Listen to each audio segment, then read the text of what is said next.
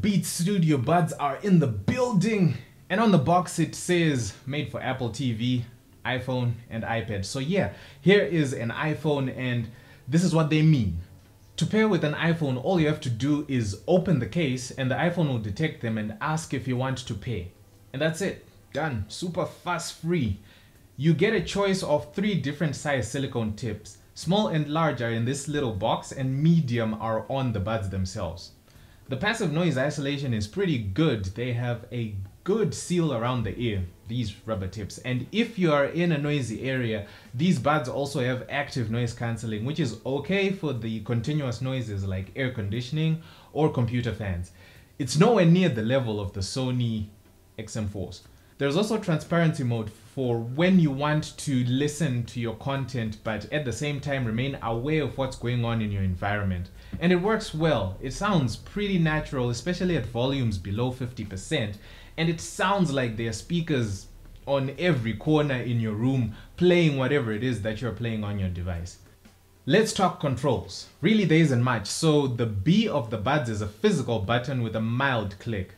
It takes a bit of getting used to the first time, but I quickly got the hang of it. So short presses will play or pause whatever media is available, and a long press can either summon Siri or switch between the different noise control modes. For the price, I'm not too happy that they do not have wear detection built in, which auto pauses or plays when they are worn or removed. What about sound?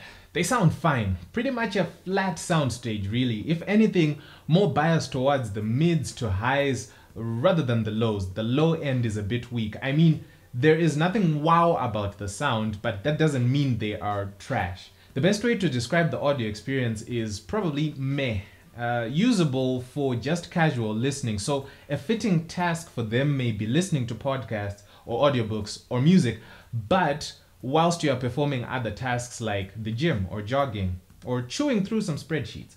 The stereo separation is good. You can really clearly hear the direction from which the audio is coming from, and it's good for content like movies.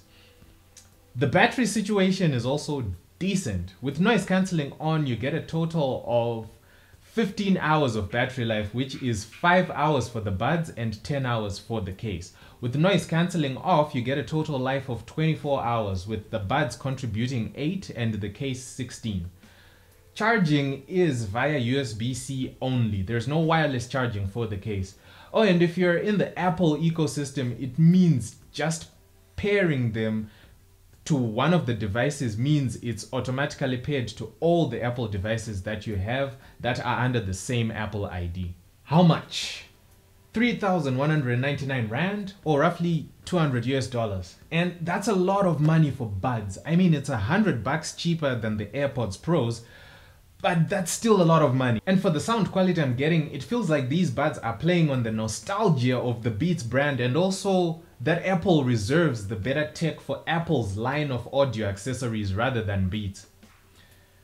I mean, my Huawei FreeBuds 3 are now going for around $100 US, and they definitely sound a lot better than the Beats Studio Buds. A better buying choice might be getting the AirPods 4th Gen or the AirPods Pro if you prefer the silicone tips.